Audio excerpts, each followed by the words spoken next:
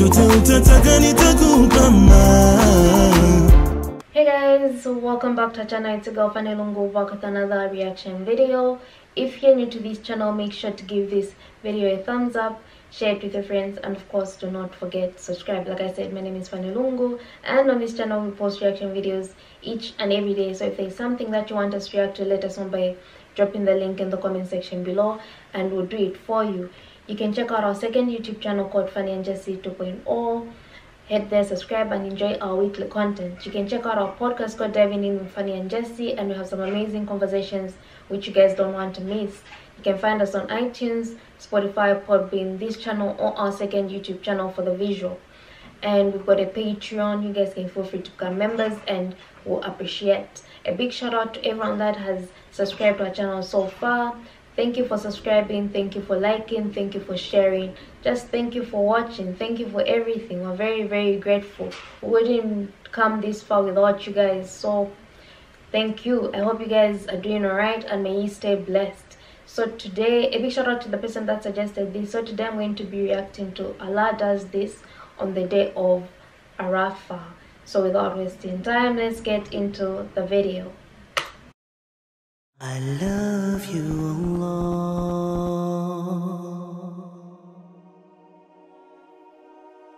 The day of Arafah, it is the most blessed day of the year. It is the day in which Allah boasts to the angels of His servants gathered together, all covered in dust, all covered in dirt, disheveled, but calling upon Him, invoking Him for His mercy, and people all over the world doing the same.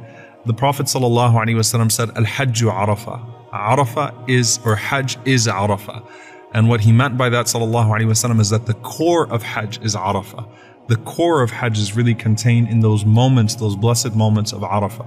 Same way the Prophet ﷺ said, Ad-du'a wal-ibadah, that supplication is worship. Or he said, An-nadmu tawbah, that regret is repentance. It's not that it is only regret that is repentance, but the core of true repentance is sincere regret, and then everything that stems from that will be beneficial. Likewise, Arafah is Hajj. It is the core of Hajj, and it has significance to all of us around the world. The Prophet ﷺ said, there is no day in which Allah sets free more souls from the fire than on the day of Arafah, and on that day Allah draws near to the earth, and by way of exhibiting His pride, remarks to the angels, مَا أَرَادَ هَؤُلَاء, what is it that these servants of mine are asking me for, so that I may grant it to them? What is it that these servants of mine are asking me for? Imagine the scene of Arafah, of all of these people, 4 million people, all making dua at the same time, all supplicating to Allah in the same valley at the same time, in their different languages, with their sincere requests, and Allah honoring each and every single one of them at that moment, answering their supplications, each and every single one of them, as they call out to Allah with their hearts and with their souls and in their own languages, and Allah subhanahu wa ta'ala not depriving a single one of them. Imagine how blessed that is when the people all over the world on that day also try to be a part of that blessing and call upon Allah subhanahu wa ta'ala wherever they are on this best day of the year, begging Allah for forgiveness, seeking Allah's pleasure, seeking Allah's bounty for everything in their lives, and Allah answering each and every single one of them in the different languages in Arafah and in the different places all around the world. Dear brothers and sisters, the benefit of Hajj and Arafah reach the entire ummah, they reach the entire nation. So pray for yourself, pray for your ummah, pray for the people around the world, your ummah around the world, and let the benefit flow, inshaAllah ta'ala, because this is the most blessed day of the year. Fasting this day is important. Praying this day is important. Making dua this day is important. Not doing anything that will remove the blessings of this day in terms of sin is important.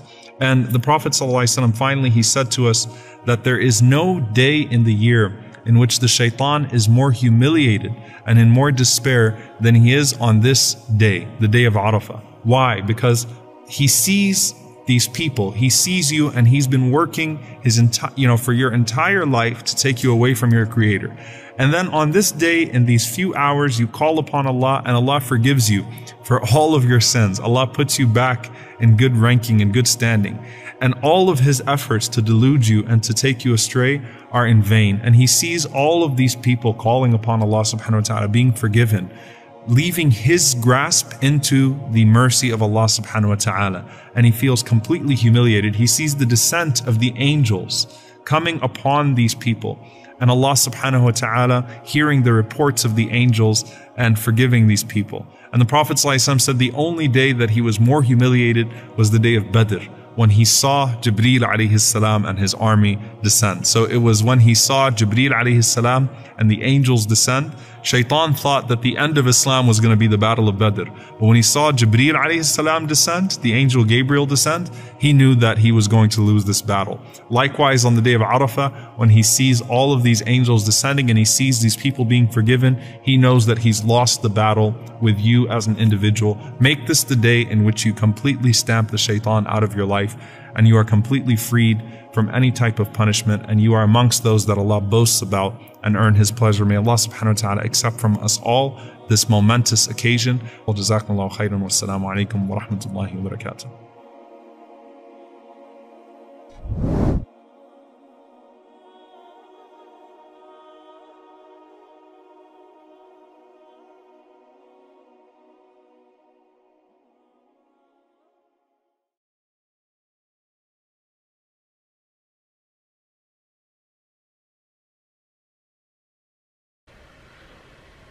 Very interesting video. I mean, prayer holds so much power. Prayer is a conversation that we have with God. The more we pray, the more we're like manifesting something.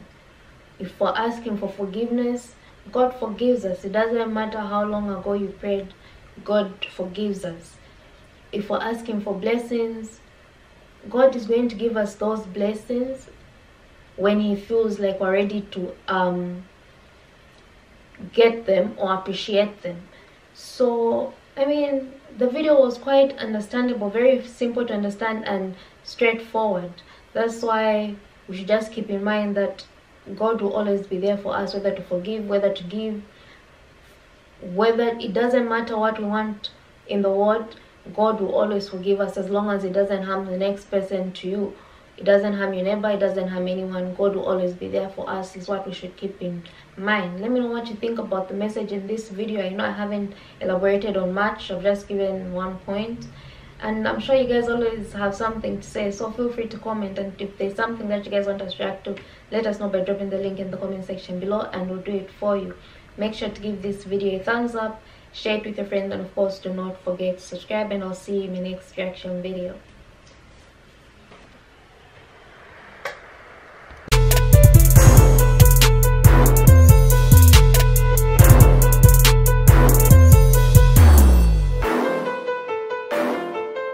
When I think about you